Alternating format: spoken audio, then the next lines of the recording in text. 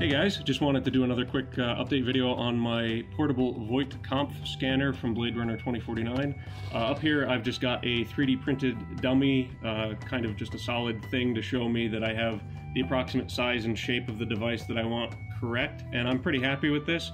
But this is mostly here just for scale purposes, and the real star of the show is the display down here. The movie version of this prop did not have a working display. It had a green screen on here, and I guess they were going to do something in CGI in post, but I decided I wanted to really one-up them as far as my replica is concerned and make the screen work. And so what I was doing initially was I was programming a Adafruit Pro trinket here to manage the display. This thing was great, but didn't have a whole lot of memory, so I ended up replacing it with something that was almost the exact same size. And what we're looking at here is the Teensy 3.2 microcontroller. It has way more memory and way more basically CPU power, so it's able to drive the screen a lot better. I'm going to press the button and turn it on. It's running off a lithium polymer battery over on this side here just to demonstrate that it does work. When I turn it on, it's just going to go through a demo cycle, which means it's going to do the start screen, then pause, then do an analysis or a scan of a target. All of that is just while the device is on. These will be on separate buttons. So let's show. Here we go.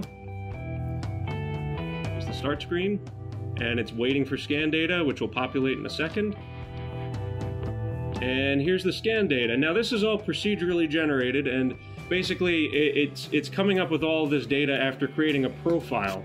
So it's figuring out the gender of the person, if they're male or female. It's picking random thumbprints up at the top here from a pool of thumbprints so that you have, you know, different prints every time. The eye graphic it's showing on the screen is just the same eye graphic for each right now, but I'll have a couple different sets, so it'll show you a different eye every time you scan. And all the rest of this data is procedurally generated as well. The level for the physical and mental state for the replicants are displayed. Their jobs or functions are here. Their serial numbers are being created on the fly, and the names are also being made up on a per scan basis. Basically, it takes a first name and a last name from a table and combines them. And all of this data is held inside the device so that it can display it all properly. And so you see here we've got a replicant, and it's showing the identity of the replicant with his serial number. And on these other scan displays, you've got these red blips to show that there's some, you know, kind of synthetic information being picked up on the scan. If I turn this off and on again, there's about a 50-50 chance it figures out if the target is a replicant or a human. Maybe we'll get lucky and you can see what happens when there's a human instead. So let's see. There's the start screen again. And this one is also a replicant.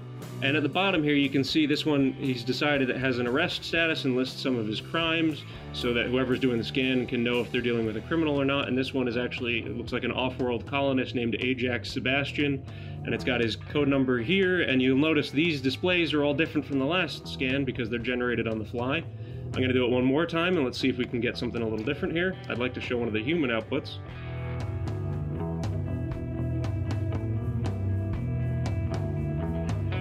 And this one is human, and it looks like Marilyn Pym, and you'll see here it's got the physical and mental states are just listed as NA because I'm assuming this device can't scan that off of humans. The date of birth here is listed as redacted, which is interesting. There's about a 1 in 10 chance that it shows redacted instead of a real date of birth. But you'll see there's no red markers on any of the other information here other than the crime stuff at the bottom, which basically means that there's no synthetic components to the individual you just scanned. But that's where we're at right now. I have a couple other ideas and things I want to implement, but figured I'd show it off at this point. Very happy with how it's going so far. Would love feedback and you know, other opinions or design ideas from you guys. Thanks.